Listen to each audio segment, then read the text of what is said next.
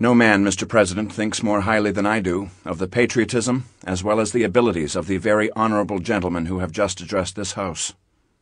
But different men often see the same subject in different lights, and therefore I hope it will not be thought disrespectful of those worthy gentlemen if, entertaining as I do, an opinion of a character very opposite to theirs, I should speak forth my sentiments freely and without reserve.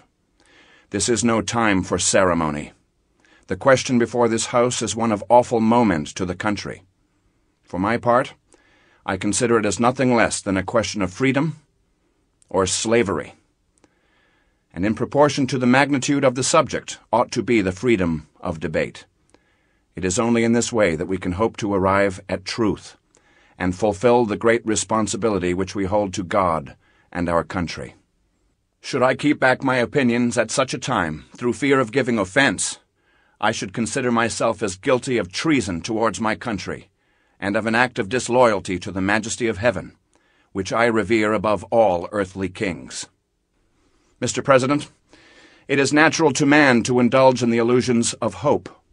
We are apt to shut our eyes against a painful truth, and listen to the song of that siren till she transforms us into beasts.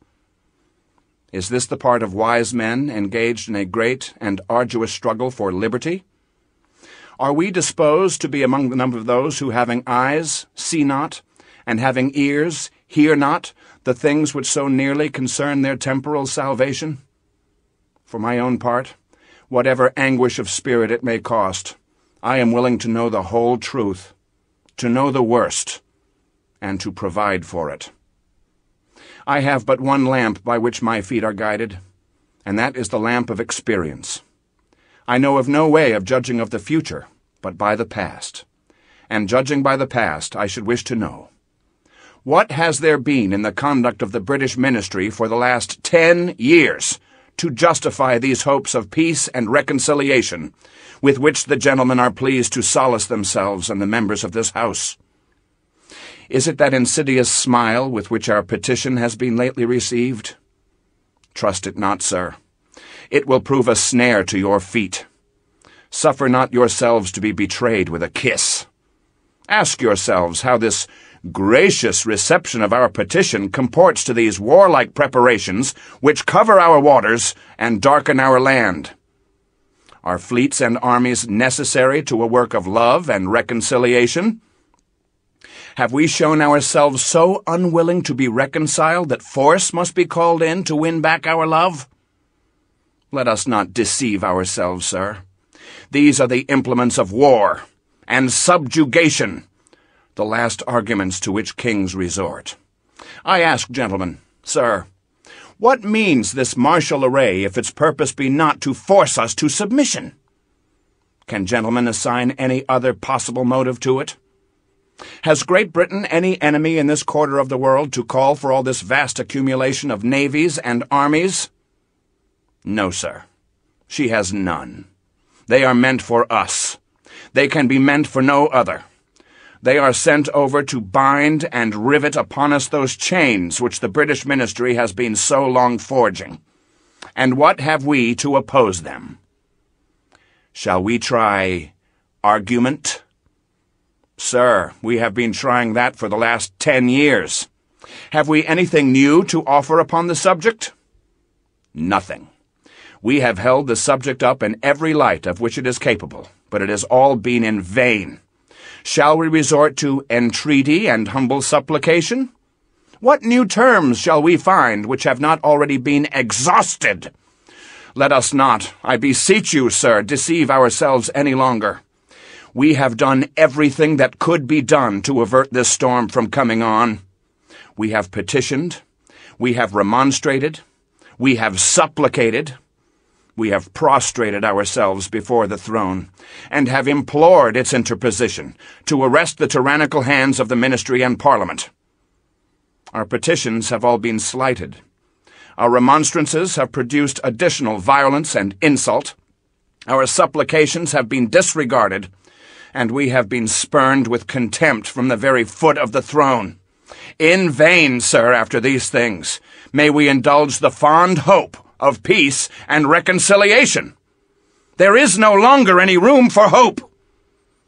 If we wish to be free, if we mean to preserve inviolate those inestimable privileges for which we have been so long contending, if we mean not basely to abandon the noble struggle in which we have been so long engaged, and which we have pledged ourselves never to abandon until the glorious object of our contest shall be obtained, we must fight. I repeat it, sir. We must fight. An appeal to arms and to the God of hosts is all that is left us. They tell us, sir, we are weak, unable to cope with so formidable an adversary. But when shall we be stronger?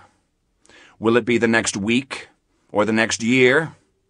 Will it be when we are totally disarmed and a British guard shall be stationed in every house? Shall we gather strength by irresolution and inaction? Shall we acquire the means of effectual resistance by lying supinely on our backs and hugging the delusive phantom of hope until our enemy shall have bound us hand and foot?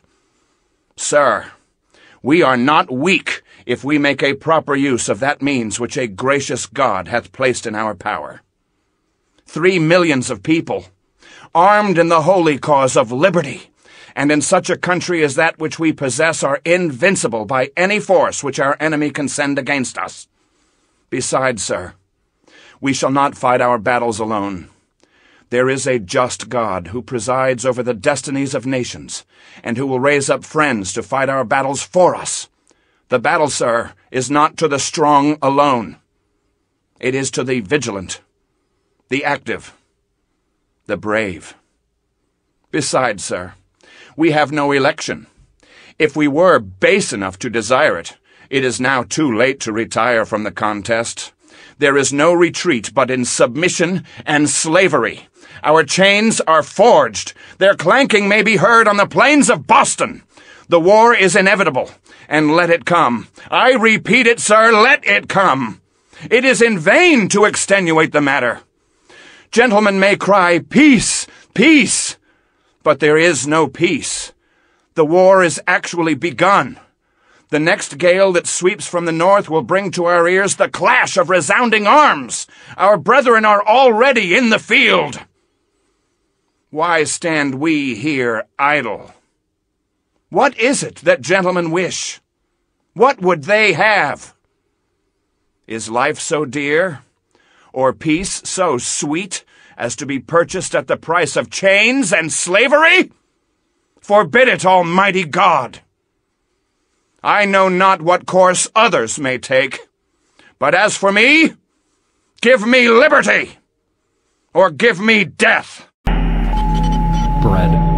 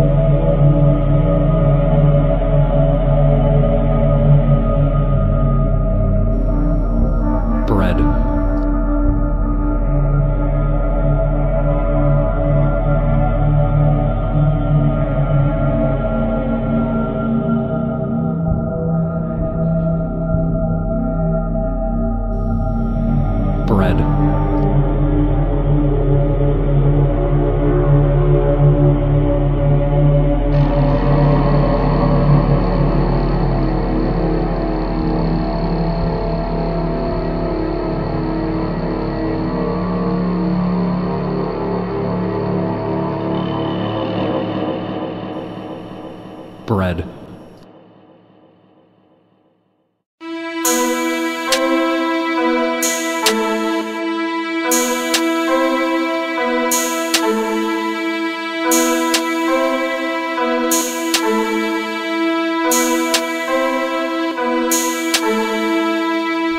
Yo. Hey. Yo.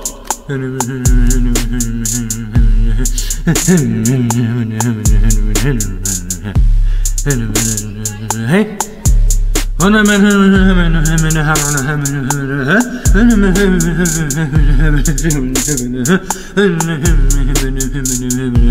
Yo. Hey. Yo.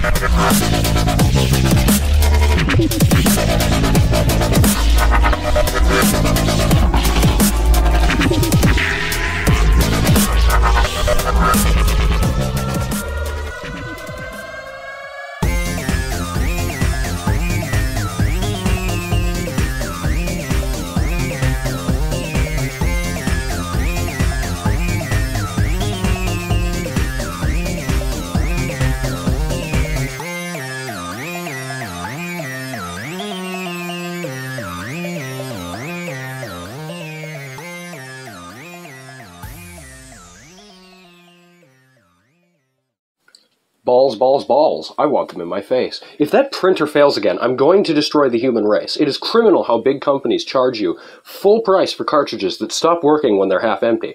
But that ain't the worst. They like to make it so other parts, like the third-party stuff, will be incompatible with said printers from these big companies. And it frickin' sucks, man. It's just like how MacBook screws are just barely different sizes, so you have to put them in their specific holes. It sounds easy, but it isn't. They are designed to directly incentivize paying for repairs from Apple themselves.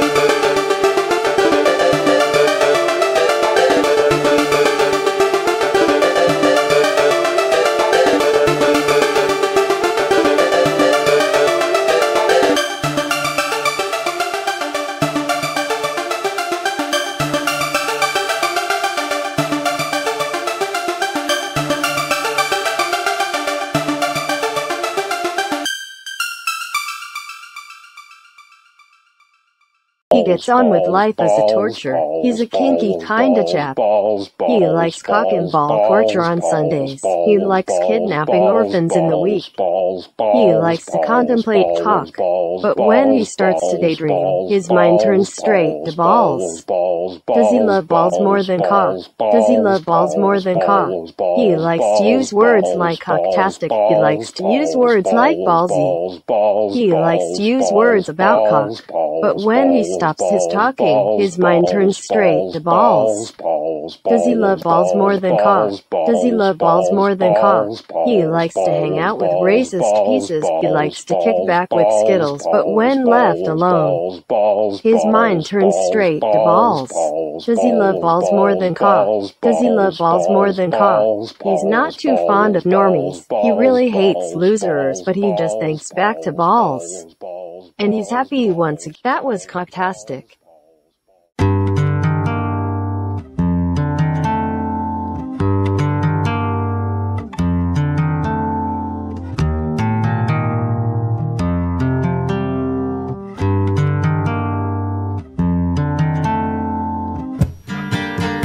Howdy, y'all. This is Minnesota Johnson here.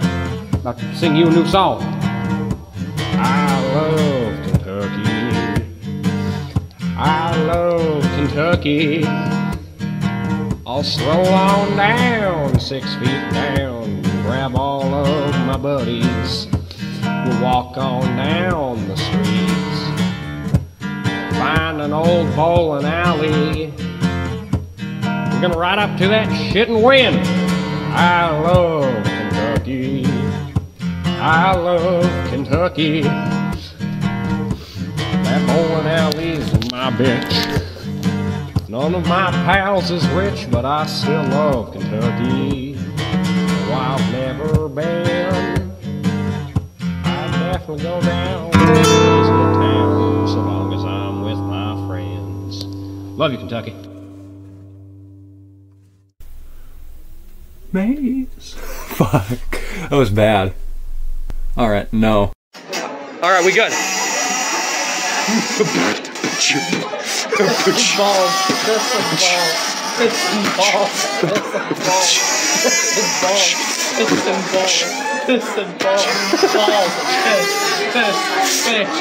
Vagina, random racial slur.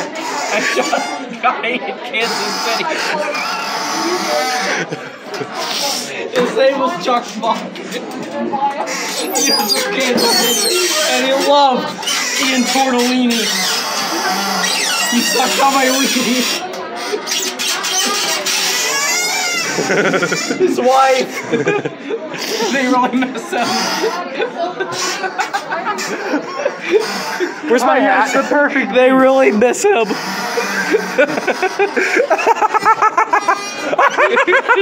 I have your social security number. Oh, okay, I guess I'm not a douchebag anymore. Dang it. Hello, I love hunting and don't. Close enough. Okay, let's see it. Balls, balls, balls, balls, balls, balls, balls, balls, balls, balls, balls. My doctor says there's a lump on my balls. I ignore him because I know everything about balls. I went to check my garden and the tomatoes, they had balls. My girlfriend won't shut up about her friend's balls. My little brother, he's very proud of his grades in school. Balls are very important if you wish to eat healthy. Make sure you get good balls in school. Don't do balls, they're not good for you. I really like balls. Balls, balls. Balls are my thing, man. Whenever I talk to my friends, they always bring up balls for some reason. All I can ever think about is balls. My dad and mom really like to talk about balls. I want balls for Christmas. I really like balls. Balls, balls. Balls are my thing, man. Balls, balls. I really like balls. Balls, balls. I want some balls. Give me balls for Christmas, man. Come on, man. I need balls. I'm a testicle man. Breaking bars. I'm out of jail. Watch it hail. My cock. It's raining piss. Piss, piss, piss, piss, piss, piss, piss, piss! Piss all over the bedroom floor. Piss all over the desk drawer.